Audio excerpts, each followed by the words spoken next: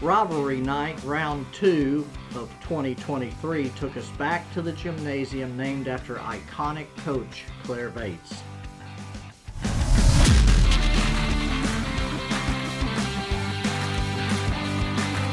I'm Leland Barclay, and it's my privilege to host the River Valley Sports Report, where we highlight River Valley athletes and schools. The Van Buren Pointers won their third straight conference basketball game and improved to 2-0 on Tuesday rivalry nights with a 61-36 win over neighboring Alma. The Pointers jumped out to a 17-2 lead after a quarter and increased it to 20-2 to open the second quarter on Connor Myers' three-pointer. Van Buren held a 33-11 halftime advantage before Alma cut Van Buren's lead back to 44-26 after three quarters on 5 baskets by Israel Towns Robinson.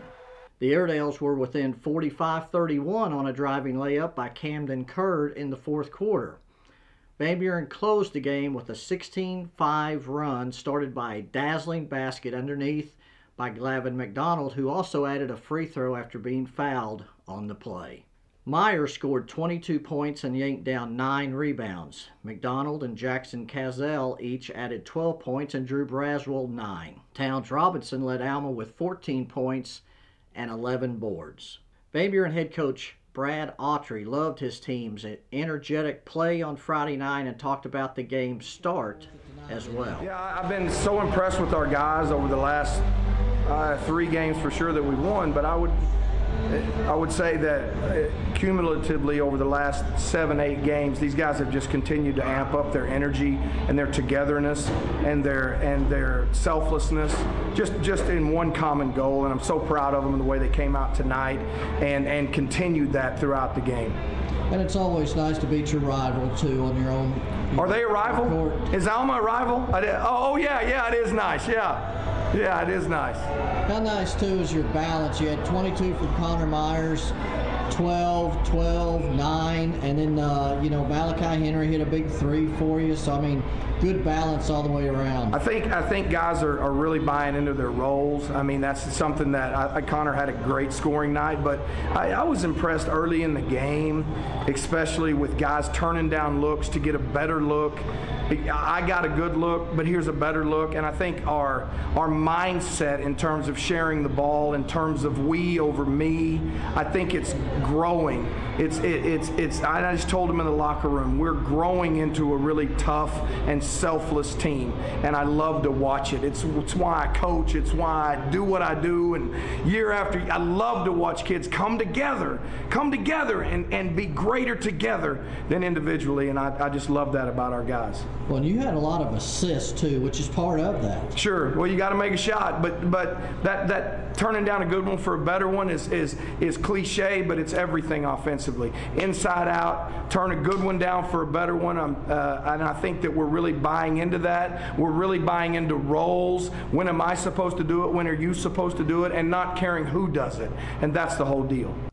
In the girls' game, Van Buren also went on a game-ending run to close out a 43-38 win. Senior Kaylee Barber scored 13 points with 3 three-pointers and a key basket in the fourth quarter to pace the Lady Pointers. A giddy Barber struggled to find words even to describe the team's play after the game. It's awesome. Great memories. How big was the defensive effort by your team tonight? Oh, it was great. We played our hearts out and we played our butts off, and it paid off for us. How nice were I think you had 3 three-pointers tonight. Did that feel pretty good too? Yes. What's been the key for you as far as, your scoring and your shooting your senior year? Not letting my teammates down and just bringing points on the board for them. Van Buren head coach Michael Kinney talked with us about his Lady Pointers and evening their conference record up at 2-2 after the win. Yes, I'm telling you, we knew it was going to be tough, and we talked all week about battling on defense, on the defensive end. We knew they had some great shooters. We had to get out to them, and in the first half we limited them to 15 points. That was a pretty good effort right there. How big were the turnovers? Because you definitely won the turnover battle in the game tonight. Turnovers are huge. It gives you extra possessions, takes possessions away from them, and you know, we've got a little bit of length, and we were able to get some hands on the balls, but more importantly, we came up with those 50-50 balls, and that's one thing that we haven't done a good job of this year, but we did a good job of getting those 50-50 balls tonight. You jumped out to a big, 10-2 lead after the first quarter, had a 5-point lead at halftime. They took the lead in the third quarter on you. How important was it to answer quickly at that point? It was very important. Part of our MO this year is we've had some leads and given them up and have not taken them back. We've ended up getting beat in those games. And so for us to be able to come back, take the lead, and win the game, that's huge. That's a big step for us. The game of the night involving a River Valley team was undoubtedly in Siloam Springs on Tuesday night, where Anna Trusty scored at the buzzer to lift the Greenwood Lady Bulldogs to a 60-58 win. Greenwood led 36-26 at the half, but Siloam Springs outscored the Lady Bulldogs 21-10 in the third quarter for a 47-46 lead and was up 58-51 with 3:07 left. Trusty finished with 25 points, 7 rebounds, 6 steals, and 2 assists. Maddie Cartwright had 16 points, 7 rebounds, 5 assists, and 3 steals. Senior Adriana Russin scored 4 points and had 10 rebounds.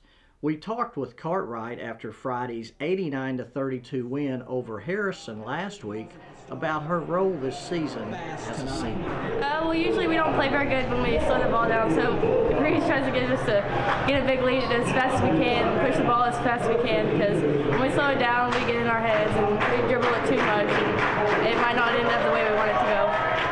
It's your senior year. Have you kind of taken on a little bit more of a leadership role? Do you feel some of that this year? Yeah, I feel like it's more important to help the younger ones because, I mean, it's their first year in high school. They haven't really had much experience with more physical girls than they have in junior high playing against girls that we've always played against. And it's just good being able to help girls and lead them anywhere they need to go. Also this week, the LaFleur County Tournament in Oklahoma is being played at 4 different locations across the county. It's the longest running true county tournament west of the Mississippi River at 92 consecutive years. Girls semifinals are Thursday night, boys semis are Friday, and Saturday's championship games will be held in Spiro. That brings us to the weekly segment, Gimme 5. These are the top 5 performances of the past week in the River Valley. Number 1, we always start with the River Valley Player of the Week, Braley Forrest of Paris this week. The senior forward scored 32 points, yanked down 8 rebounds, and had 6 steals in a 64-48 win over Charleston on Friday after missing a game against Hackett earlier in the week because of an ankle sprain. She had games of 27, 25, and 24 points earlier this season. Forrest had 23 points on Tuesday night in a 55-40 win over Cedarville. Number 2, Hayden Morton scored 49 points in Cedarville's 82-62 win over Paris on Tuesday night for the 4th win in the last 5 for the Pirates. Number 3, the Greenwood Lady Bulldogs remained in first place in the 5A West but had to score the final 9 points on Tuesday night at Siloam Springs to win 60-58. Anna Trusty scored the game-winning basket when she grabbed the offensive rebound after her own miss and scored at the buzzer. Number 4, the Charleston Tigers remained undefeated in the 3A4 with a 59-55 win at Hackett on Tuesday. Brevin Ketter scored 26 points in the win. Drake Dodson added 14 and Brandon Scott 12. Last Friday, Scott had 27 points and Dodson 12 in a 60-51 win at Paris. Number 5, Boonville swept a varsity doubleheader from Cassatot River on Tuesday. The Lady Bearcats won their 22nd straight conference game with a 40-32 win led by Leah Swint, who scored 13 points and had 6 rebounds. The Bearcats finished a 73-59 win with a 12-0 run to end the game. Coulter Fisher had 20 points, 7 rebounds, and 5 assists. Jace Washburn had 19 points and 9 boards. To keep up with all the basketball action, you definitely want to check out every day the Northwest Arkansas and River Valley Democrat-Gazette, where you will get Players of the Week, rankings, scores, standings, and notes for the most comprehensive basketball coverage in the state. You'll also want to pick up the Sunday River Valley Democrat-Gazette, available all across the River Valley, including Eastern Oklahoma, Walgreens, Harps, Come and Go, and Casey's. Last week's feature was on senior Karis Washington of Northside. You can subscribe online at nwaonline.com and click the subscribe button, or by calling our customer service line at 479-684-5509. Be sure to follow the River Valley Democrat-Gazette Twitter account, as well as mine, Walter's, and Harold's. You can view and purchase photos from our award-winning Arkansas Democrat-Gazette photographers that can be seen and purchased on our website, nwaonline.com/photo. Thank you for watching. Please like the video and subscribe to the channel. We're going to wrap up this week's River Valley Sports Report, not with videos or photos, but a request that you please pray for our sports writing colleague Paul Boyd, who's undergoing brain surgery this week, as well as the Lamar community, who lost a student athlete in a car accident on Wednesday. God bless you, and we'll see you next week.